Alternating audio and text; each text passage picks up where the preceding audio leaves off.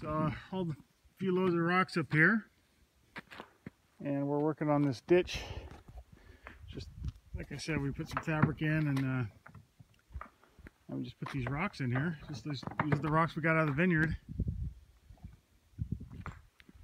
and they're down. You know, I dug that out with the excavator, so it's low enough to where all the water is going to run down in the rocks and not against our road. So nice easy way, and it looks kind of nice too. Probably get silted in a little bit. Yeah, the rocks may even disappear over time, but anyway, it'll keep that from washing.